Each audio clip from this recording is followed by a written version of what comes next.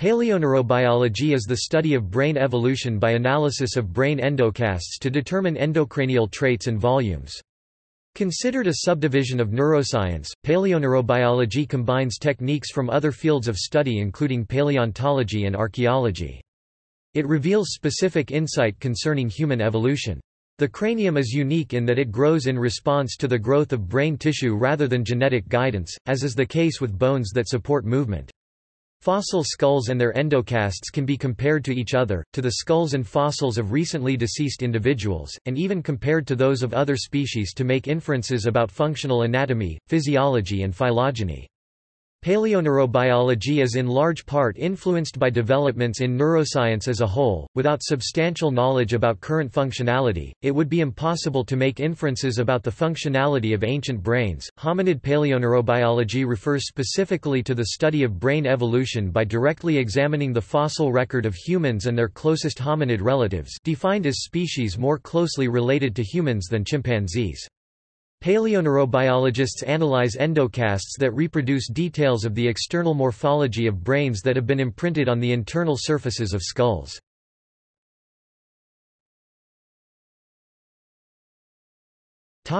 History.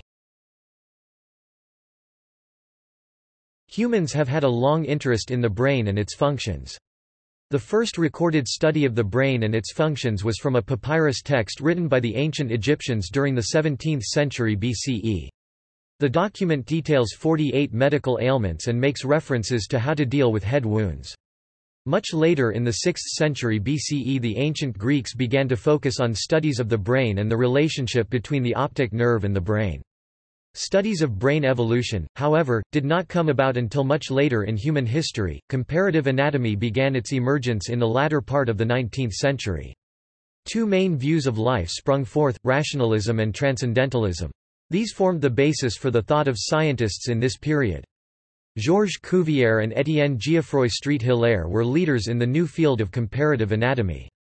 Cuvier believed in the ability to create a functional morphology based simply on empirical evidence. He stressed function of the organ must coincide with its form. Geoffroy, in contrast, put a heavy emphasis on intuition as a method of understanding. His thought was based on two principles, the principle of connections and the principle of unity of plan. Geoffroy was one of the first to look for homologies in organs across species, though he believed that this was evidence of a universal plan rather than descent with modification. The late part of the 19th century in comparative anatomy was heavily influenced by the work of Charles Darwin in On the Origin of Species in 1859. This work completely changed the views of comparative anatomists. Within 8 years of Darwin's release of The Origin of Species, his views on descent from a common ancestor were widely accepted. This led to a shift in trying to understand how different parts of the brain evolved. The next major innovation that helped to bring about paleoneurobiology was the microscope. Although the microscope was invented in the 17th century, it was only used in biology in the beginning in the late 19th century. The techniques of observing brain cells under a microscope took a long time to refine. In 1873, with this tool in hand, Camillo Golgi began to cellularly detail the brain and employ techniques to perfect axonal microscoping. Ludwig Edinger took advantage of this and came up with a new branch of anatomy called comparative neuroanatomy. Edinger held that vertebrates evolved in a linear progressive series.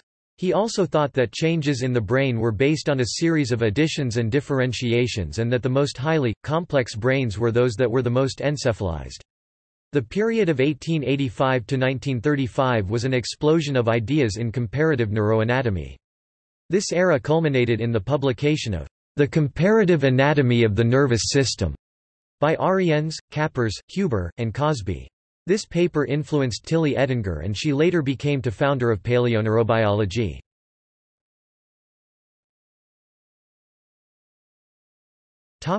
Tilly Edinger. Ottilia Tilly Edinger was born in Frankfurt, Germany in 1897. Her father Ludwig Edinger, himself a pioneer in comparative neurology, provided Tilly with invaluable exposure to his field and the scientific community at large. Tilly had many private tutors before attending Schiller Schule, the only secondary school for girls in Frankfurt at that time. Tilly Edinger continued her schooling with university studies in zoology, geology, and paleontology. While preparing her doctoral dissertation, Edinger encountered a natural brain endocast of Nothosaurus, a marine reptile from the Mesozoic era. Edinger's first paper, published in 1921, centered on the characteristics of the Nothosaurus specimen. Prior to the publication of her work, inferences about the evolution of the vertebrate brain were made exclusively through comparative anatomy of extant fish, amphibian, reptile, bird, and mammal brains. Tilly Edinger's background in neurology and paleontology paved the way for her to integrate comparative anatomy and stratigraphic sequence, thus introducing the concept of time to neurology and creating the field of paleoneurobiology. The field was formally defined with the publication of Die Fossilen Gehirn fossil brains in 1929, which compiled knowledge on the subject that had previously been scattered in a wide variety of journals and treated as isolated events. While still in Germany, Edinger began studying extant species from a paleoneurobiological perspective by making inferences about evolutionary brain development in sea cows using stratigraphic and comparative anatomical evidence. Edinger continued her research in Nazi Germany until the night of November 9, 1938, when thousands of Jews were killed or imprisoned in what became known as Kristallnacht. Although a visa was not immediately available for immigration to the United States, with the help of friends and colleagues who valued her work, Edinger was able to immigrate to London, where she translated German medical texts into English. Eventually her visa quota number was called and she was able to immigrate to the United States, where she took on a position as a research fellow at Harvard's Museum of Comparative Zoology. Her contributions to the field of paleoneurobiology include determining the extent to which endocasts reflect the anatomy of ancient brains, the adequacy of comparative anatomy to interpret brain evolution, the ability of brain endocasts to predict the lifestyles of extinct organisms, and if brain size has increased over geological time, topics which are still being explored today. In her later years, Edinger corresponded with the next generation of paleoneurobiologists, which ensured that the work from her 50-year career continued into the future. The pinnacle accomplishment of her career was the compilation of an annotated bibliography of paleoneurobiological papers published between 1804 and 1966. The bibliography, Paleoneurology 1804–1966, was completed and published by colleagues posthumously in 1975 due to the untimely death of Edinger from injuries sustained during a traffic accident in 1967.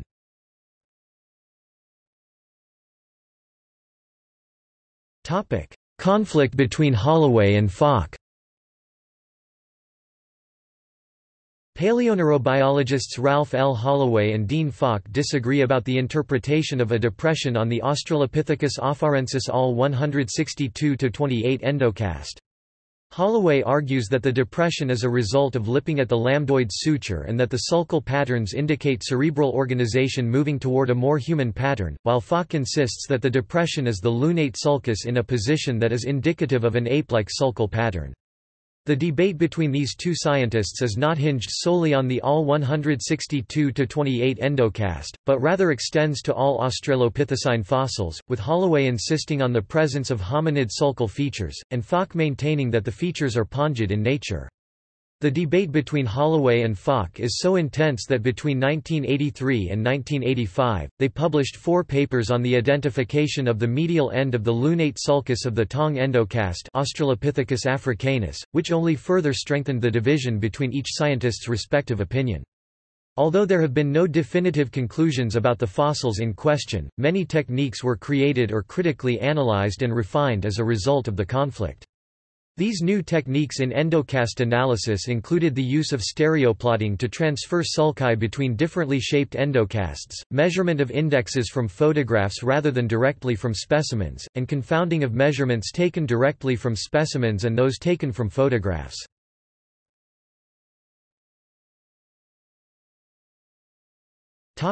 Brain endocasts. A brain endocast is the imprintation of the inner features of a cranium that captures the details created from pressure exerted on the skull by the brain itself. Endocasts can be formed naturally by sedimentation through the cranial foramina, which becomes rock hard due to calcium deposition over time, or artificially by creating a mold from silicon or latex that is then filled with plaster of Paris while sitting in a water bath to equalize forces and retain the original shape. Natural endocasts are very rare, most of those that are studied are the result of artificial methods. Although the name implies that it is a copy of the once living brain, endocasts rarely exhibit convolutions due to buffering by the pia mater, arachnoid mater, and dura mater that once surrounded and protected the brain tissue. Furthermore, not all endocasts are created from a complete cranial fossil and subsequently, the missing parts are approximated based on similar fossils. In some cases, fragments from several fossils of the same species are used to construct a single endocast. More recently, computed tomography has played a large role in reconstructing endocasts. The procedure is non-invasive and has the advantage of being able to analyze a fossil in record time with little risk of damaging the fossil under review. CT imaging is achieved through the application of X-rays to produce tomographs, or sectional density images, which are similar to the images produced during MRI scans. CT scans use slices approximately 1 mm thick to reconstruct a virtual model of the specimen. This method is especially useful when a fossil cranium is occupied by a natural endocast that cannot be removed without destroying the skeletal portions of the fossil. Because the cranium and its contents are of different densities, the endocranial cavity and its unique traits can be reconstructed virtually. Radiographic techniques such as computed tomographic imaging, or CT scans, coupled with computer programming have been used to analyze brain endocasts from as early as 1906.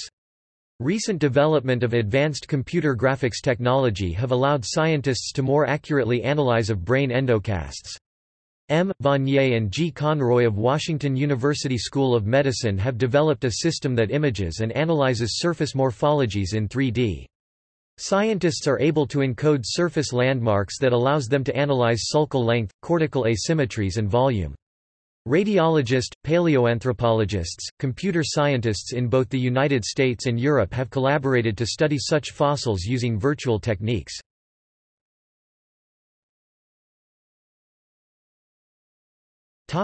Methods of research. Paleoneurobiology revolves around the analysis of endocasts.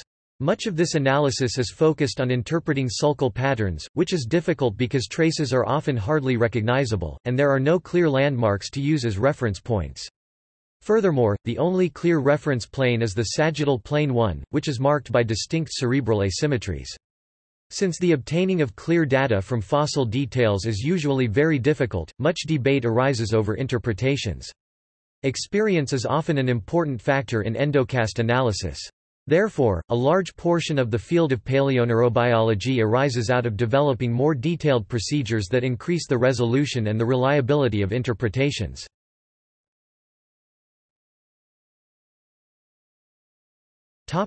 Overall brain volume.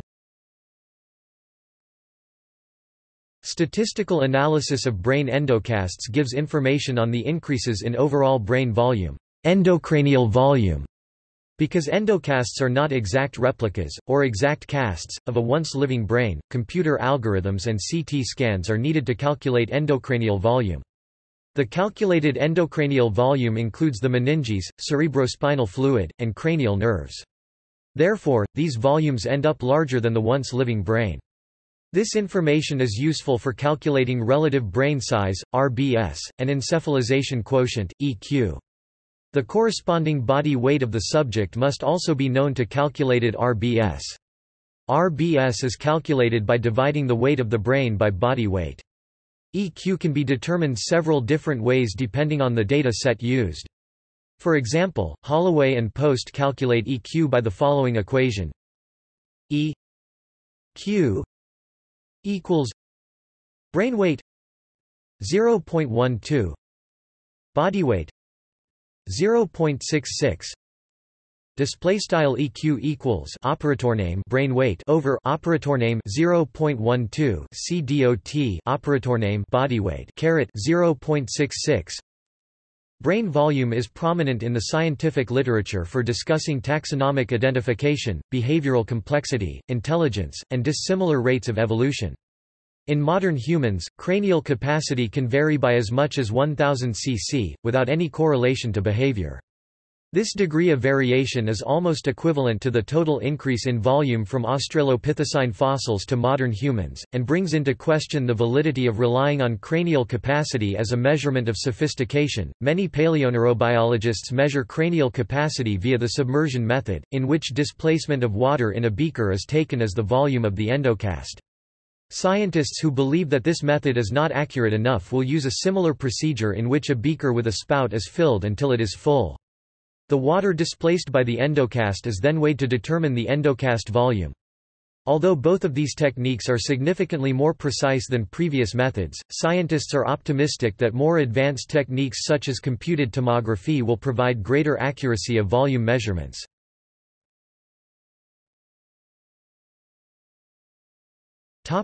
Morphometric analysis.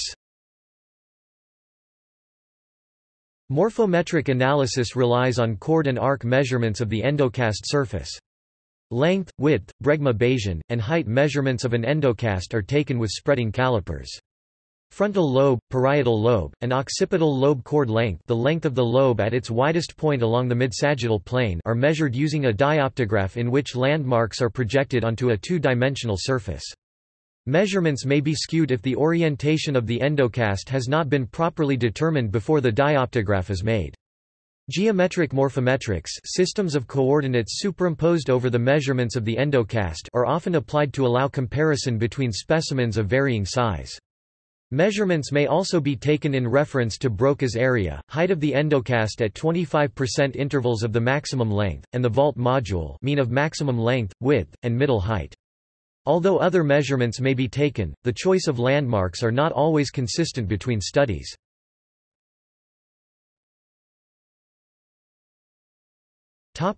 Convolution pattern and cerebral organization. Convolutions, the individual gyri and sulci that compose the folds of the brain, are the most difficult aspect of an endocast to accurately assess.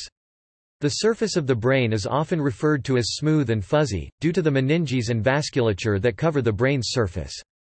It is possible to observe underlying gyri and sulci patterns if an endocast is accurately or preserved, but the uncertainty associated with these patterns often leads to controversy.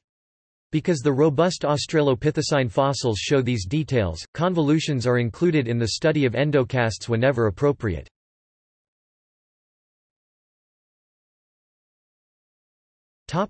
Asymmetry. The degree of asymmetry between right and left hemispheres is a point of interest to most paleoneurobiologists because it could be linked to handedness or language development of the specimen. Asymmetries occur due to hemispherical specialization and are observed in both a qualitative and quantitative manner. The unevenness of the hemispheres, known as a patalia, is characterized by a lobe that is wider and/or protruding beyond the contralateral lobe. For example, a right-handed person typically has larger left occipital lobe and right frontal lobes than the contralateral lobes. Patalias also occur due to specialization in the communication centers of the frontal cortex of the brain in modern humans. Patalias in the occipital lobe are easier to detect than those in the frontal lobe. Certain asymmetries have been documented on Homo erectus specimens such as the Homo rudolfensis specimen from 1.8 million years ago that resemble the same asymmetries from modern humans. Some gorillas have shown strong patalias, but they are not found in combination with other patalias as is almost always the case in humans. Scientists use the presence of patalias to show sophistication, but they are not a definitive indicator of evolution toward a more human brain.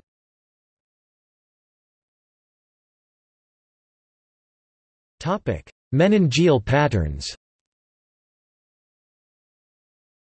Although the meninges have no link to behavior, they are still studied within the realm of paleoneurobiology due to the high degree of conservation of meningeal patterns within a species, which may serve as a way to determine taxonomy and phylogeny.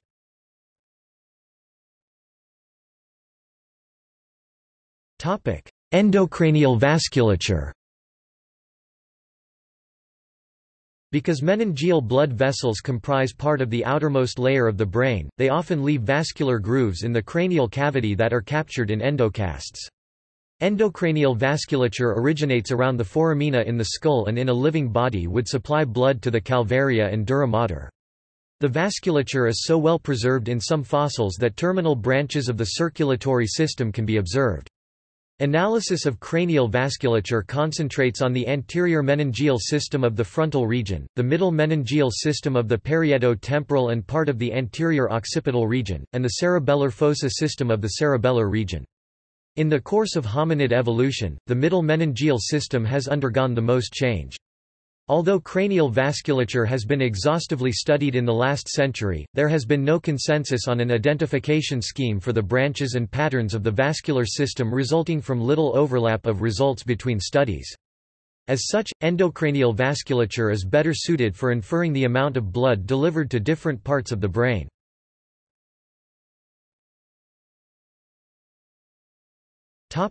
Relative lobe size. It is impossible to determine accurate location of the central or precentral sulci from an endocast. Still, it can provide a rough idea of lobe sizes.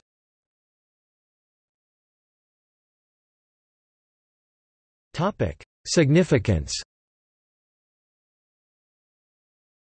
The study of paleoneurobiology allows researchers to examine the evolutionary nature of human encephalization.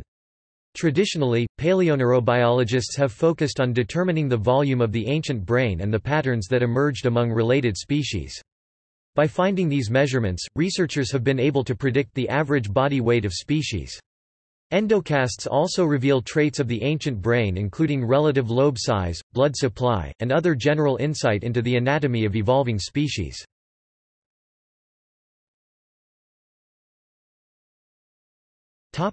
Limitations.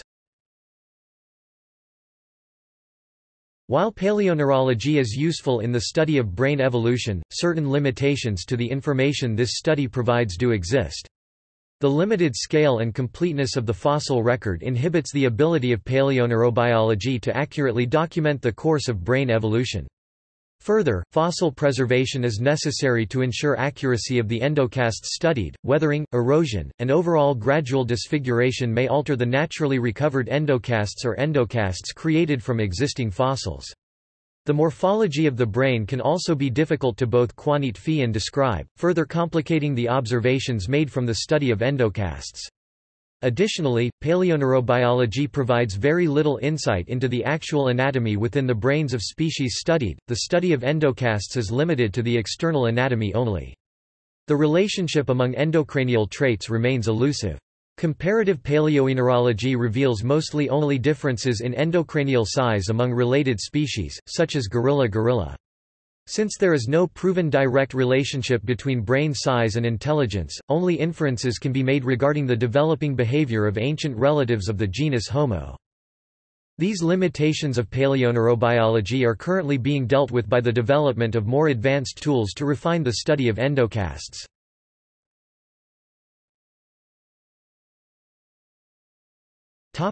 Studies of interest.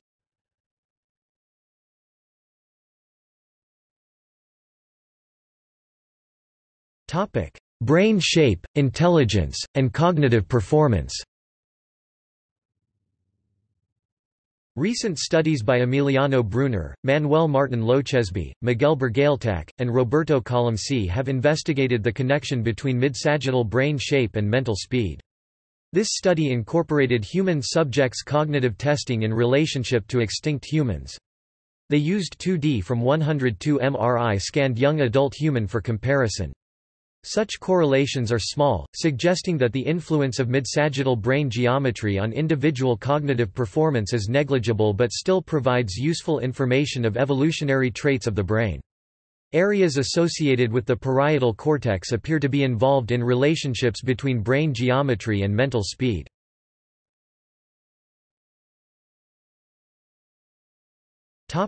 Degenerative diseases and functional disorder. Scientist Jay Geika believes use of paleoneurobiology is the best way to analyze several neurodegeneration leading to diseases such as Parkinson's disease, dyskinesias, gait disorders, Paget's disease of bone, dysautonomia and so on. A past study by S.I. Rapoport on Alzheimer's disease in Homo sapiens has shown the importance in using a Darwinian perspective to better understand this disease itself and its symptoms. The aim is to determine the genetic mechanisms that lead to focal or asymmetrical brain atrophy resulting in syndromic presentations that affect gait, hand movements, any sort of locomotion, language, cognition, mood and behavior disorders. Most risk factors for neurodegenerative disease places highest priority on aging as causation. Scientists and physicians together can use clinical signs and symptoms to classify different diseases according to the changes taking place in specific brain areas in Homo sapiens leading to physical disease.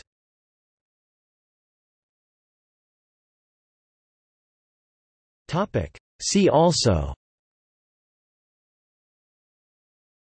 Evolution of nervous systems, Paleobiology, Paleoanthropology, Paleontology.